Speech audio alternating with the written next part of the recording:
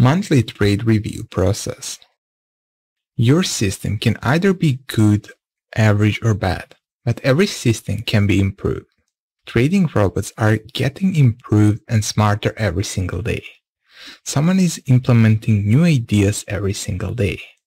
So why should you be different? You need to fully understand and get an idea of what you should test, add, or remove from your current strategy to always get better results. Step 1. Analyze your current results. Before you start tweaking your current strategy, a good idea is to pull all the rules on paper and write down all the steps that you are following before and when you are in the trade.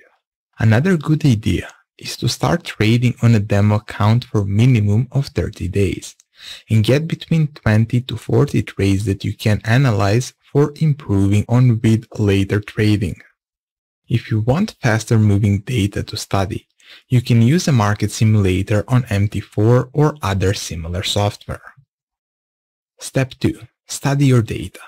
When you have 20 to 30 trades, you can start making a study of what you can improve on in your trading.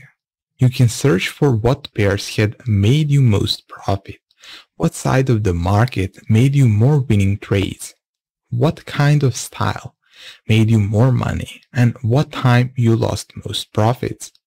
Now, let's see for each group what is the key thing to watch for and how to improve the data. Most profitable currency. Search all pairs where you had the most consistent profits. For example, you see that you had 8 winning trades out of a total 10 from the Euro-USD. Then put this pair in your winning list.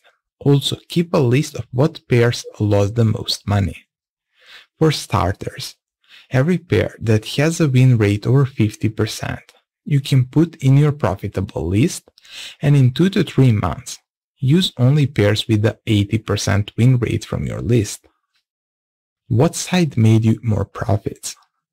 Look at all trades that you had to determine what side made you more profits, long or short. If you discover that buy trades made you more consistent profits, try to trade just that side for the next 30 days, or use half the risk for the trades taken on the opposite side. What style works better? Assuming that you are like 90% of traders, trading swing and day trading in combination, search if there is some difference in the win rate between trades you take and hold and trades you traded as intraday. When you find what side of the market works better, use that style only for the next 30 days and see if there is some impact in your trading. If in other way you are only going to trade one trading style, what you can do here would be to analyze at different time frames. So for example, if you see that the best results you got on a 15-minute time frame, you are going to use that 15-minute time frame only for the next 30 days. What time you lose money? A timing study can be hard to explain. However, for this test, I more want to see if there was a news happening while you had your losing trades. Also, you can check what session worked best for you and only trade that session for the next 30 days. When you talk about the timing, see if you had a lot of news going on during the period of when you were in a trade. You have on every single Forex calendar that history, so you can always find that details. And for the session, just see if you maybe have a better luck in the Asian session or the UK session or the US session. Just because most of us trade at least 2 sessions.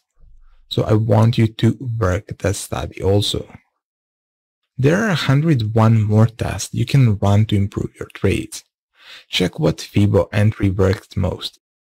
Check what the larger trend direction was while you were holding your trades and so on.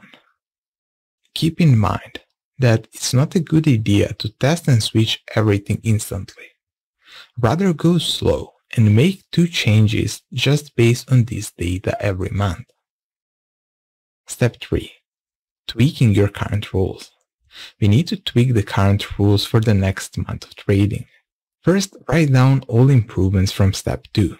For example, if you find the most winning trades were long trades and on pairs like Aussie dollar, Euro USD, and pound dollar, then make a note that you will only trade long positions on these pairs. After that, you can look to tweak your risk-reward, risk per trade, time, and other factors.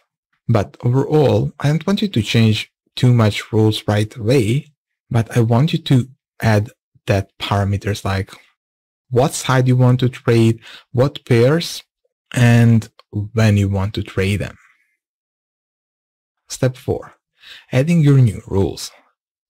Every time you see room for adding something new in your system, you should test it.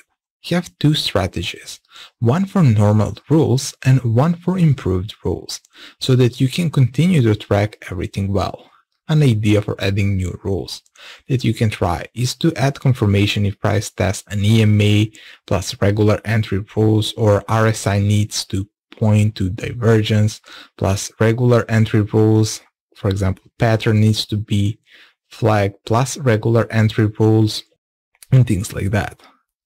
You can do the same thing for an exit strategy. RSI shows divergence and before exit point, close the trade. I personally don't need it. You will ever need to add more new confirmation rules or even the exit rules for the ND10X, but if you want to do it, this is the way how to go. So you need to have the clear rule and you need to test it. So test the regular version of the system against your new improved version. Step 5. Always improve more. You most likely, like all traders, won't ever get to 100% win rate. However, tweaking and improving will give you a much higher winning rate than you usually see at the end of each month. Try to test and make changes to your system every month.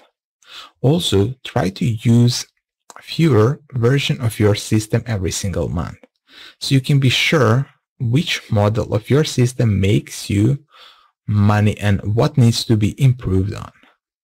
Try different markets, different time frames, different styles. However, once you make money consistently with one system for over 3 months, you don't need to change, and you can then rather just improve on it.